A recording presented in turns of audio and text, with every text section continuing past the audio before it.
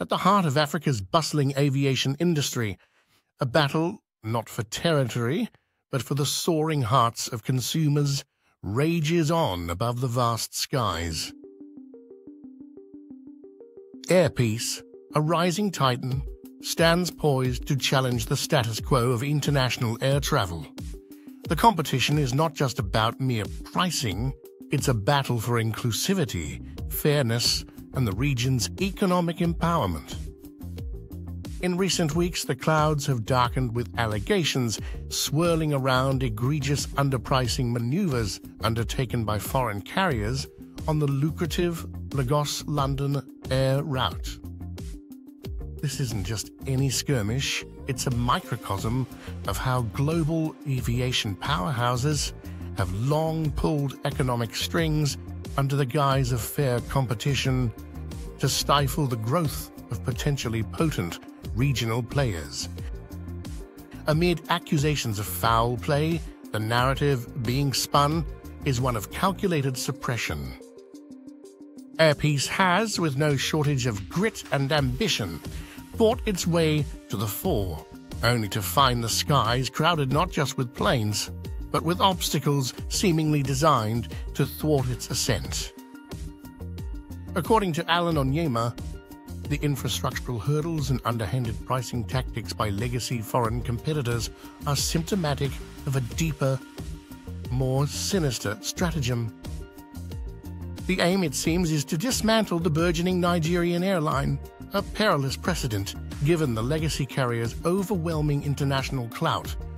Through the jargon of underpricing, a canny observer sees a volition far beyond the bottom line. While the ticket costs plummet beneath the surface, the end game is to outlast, outspend, and ultimately outflank the rising challenger. A potent allegory to the classic tale of David and Goliath, albeit one with more zeros in the stakes. Allegations of monopolistic behavior aren't new in the high-altitude game. In this instance, the metaphorical sling is the pursuit of a fair marketplace.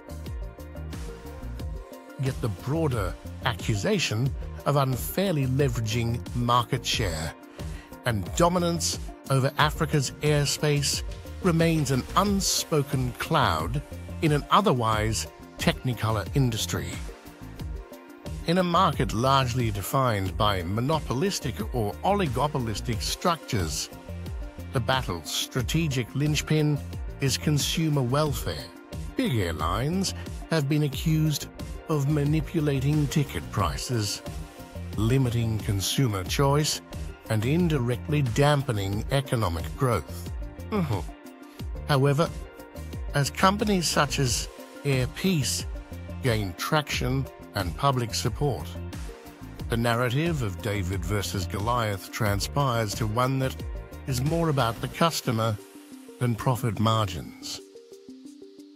African airlines have an opportunity to not only compete, but also challenge and change the industry's established norms.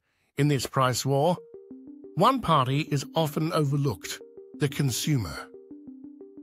The ebb and flow of ticket prices are a telling metric of power play high above the clouds. African travelers, in quest of international horizons, often find themselves caught amidst the crossfires, collateral damage in a battle they did not choose. The overpricing or artificial scarcity of tickets can be significantly damaging to the consumer's pocket and, by extension, to their willingness to fly, curbing the demand for air travel. The expansion of airlines like Air Peace presents a beacon of hope, offering competitive pricing and more, such as employment opportunities and regional development.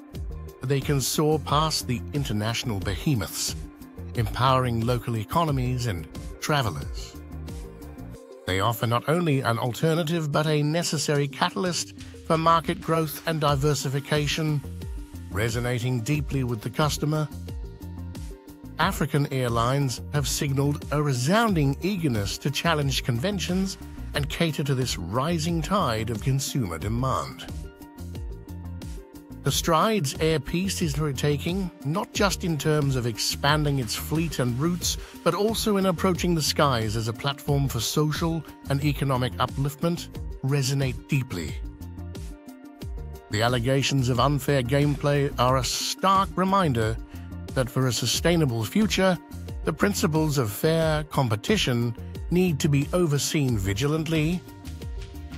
Governments, regulatory authorities, and industry watchdogs must ensure an equitable playing field, one that champions the potential and contributions of local airlines. Associations such as the African Airlines Association, AFRAA, serve as vital watchdogs in this regard, working tirelessly to foster cooperation for a sustainable aviation industry on the continent. This is a responsibility that extends beyond borders and corporate boardrooms, touching the lives of millions who dream of the skies. But beyond policies and infrastructure, it is also crucial for consumers to support their local airlines. By choosing to fly with African carriers, not only are they contributing to the growth of their own economies, but also sending a message to international airlines that they are willing to support and trust their own. This can help level the playing field and give African airlines a fair chance to compete. The narrative of air peace and the price war above Africa symbolize not just a struggle over market dominance, but a battle for the very ethos of fair commerce. The African skies, rich with potential and promise, beckon to be navigated not by the whims of monopolies, but by the virtues of competition and collaboration. The onus is now on the industry leaders, legislators, and travelers alike to ensure that this potential is unlocked, to write a tale not of suppression and suffocation, but of expansive horizons and soaring dreams. The altitude of our aspirations, after all, is no place for the weight of prejudice or price fixing. It is a realm for the freedom of fair competition and the exhilarating spirit of equitable enterprise.